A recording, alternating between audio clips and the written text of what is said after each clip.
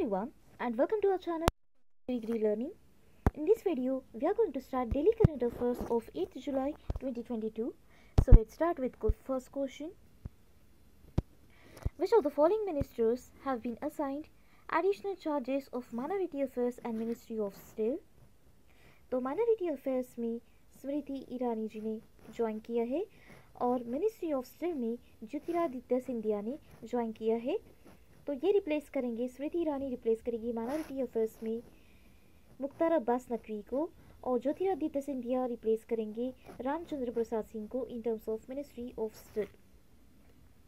तो पहले हमारे माइनॉरिटी अफेयर्स मिनिस्टर थे मुख्तार अब्बास नकवी और स्टिल मिनिस्टर थे रामचंद्र प्रसाद सिंह। तो हम देखते हैं नेक्स्ट क्वेश्चन।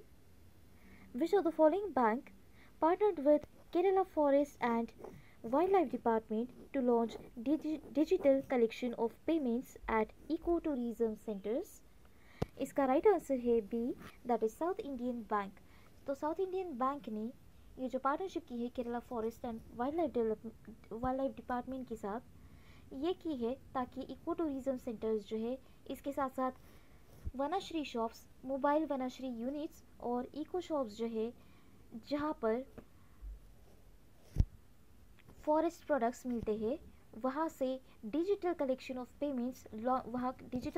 पेमेंट्स लॉन्च करने के लिए इन्होंने ये डील साइन की है। तो यहाँ पर जो वनाश्री शॉप्स इस्टेब्लिश किए गए हैं, इसी के साथ साथ जो मोबाइल यूनिट्स इन्होंने इस्टेब्लिश किए हैं, तो वहाँ के मार्केट में मतलब फॉरेस्ट प्रोडक्ट मार्केटिंग में, कंजर्विंग में और मैनेजिंग बायोडाइवर्सिटी में ये जो डिजिटल पेमेंट ट्रांजैक्शन रहेगा ये बहुत बड़ा रोल प्ले करेगा। इसीलिए ये साउथ इंडियन बैंक के साथ इन्होंने पार्टनरशिप की है और साउथ इंडियन बैंक का हेडक्वार्टर है इन थ्रिसूर और इसके सीईओ है मुरली Ramakrishna. First India animal health summit 2022 has been inaugurated in, तो यहाँ ये इनॉग्रेट हुआ है न्यू दिल्ली में और इसका इनॉग्रेशन किया है हमारे union minister of fisheries, animal husbandry and dairying, that is पुरुषोत्तम रूपाला ने ये एनिमल हेल्थ समिट लॉन्च की है और ये इंडिया की first ever animal health summit है जिसमें आयुर्वेदा के ग्रेटर यूज़ के लिए यहाँ पर इंकरेज किया जाएगा so that animal health better रहे, जिससे कि न्यूट्रिशन सिक्योरिटी, इसके साथ साथ मिल्क प्रोडक्शन, रूरल इनकम और इकोनॉमिक डेवलपमेंट हो जाएगा। सो इसलिए ये animal health summit, first ever animal health summit conduct की गई इन new Delhi. Which of the following entity to offer student travel insurance to international students? इसका राइट आंसर है B, that is एवंसी। So एवंसी financial services ये एक NBFC है, that is non banking financial company.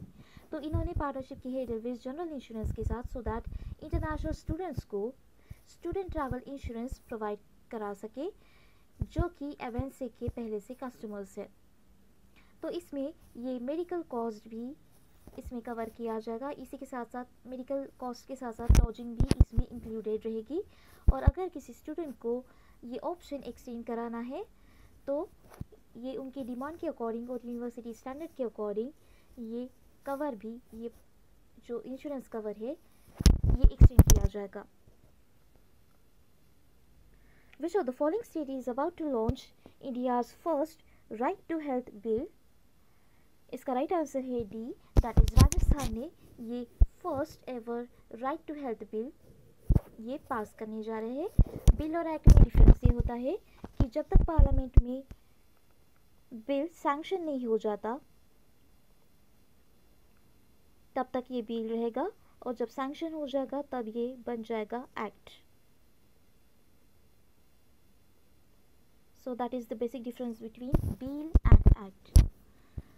तो ये first ever right to health bill जो है इसमें हेल्थ केयर सर्विसेज प्रोवाइड की जाएगी गवर्नमेंट हॉस्पिटल्स से भी और प्राइवेट हेल्थ केयर प्रोवाइडर्स से भी, मतलब दोनों से ये हेल्थ केयर सर्विसेज प्रोवाइड की जाएगी जिसमें फ्री ट्रीटमेंट अवेल कराया जाएगा अप टू ₹10 लाख।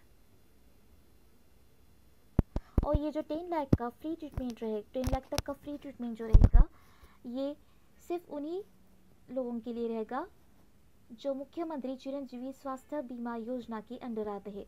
और इसके अलावा एक्सीडेंटल इंश्योरेंस भी रहेगा जो कि रहेगा ₹5 लाख तक का। So this is what about Right to Health Bill, which is passed by Rajasthan government.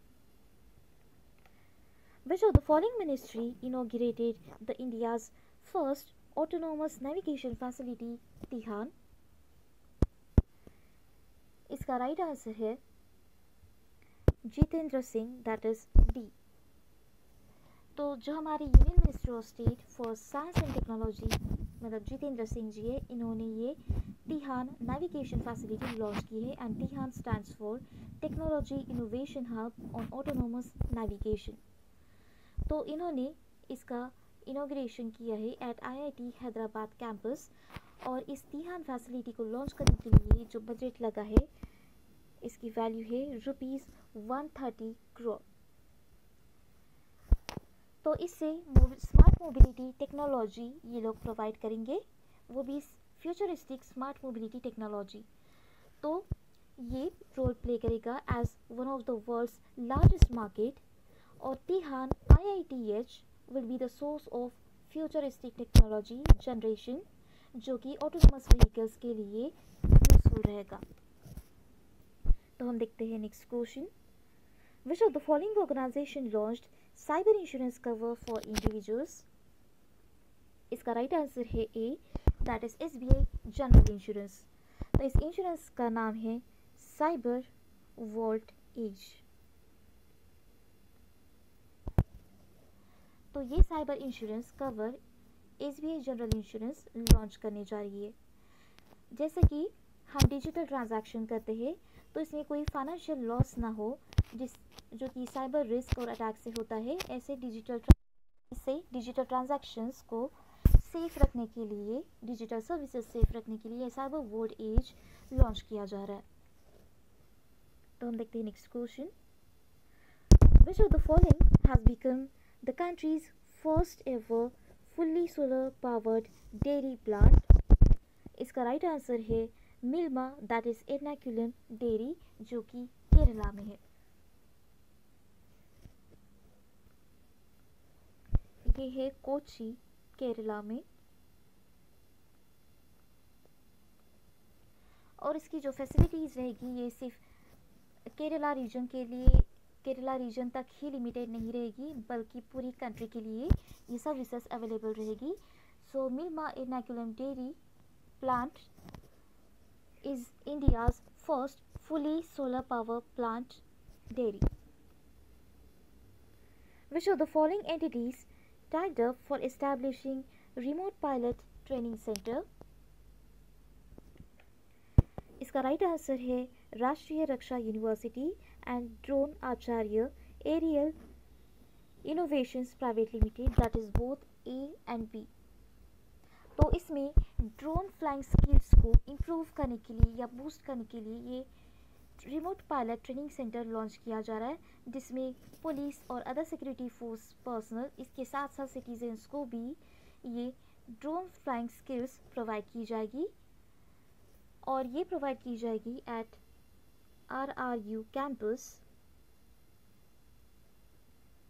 जो कि गांधीनगर में है।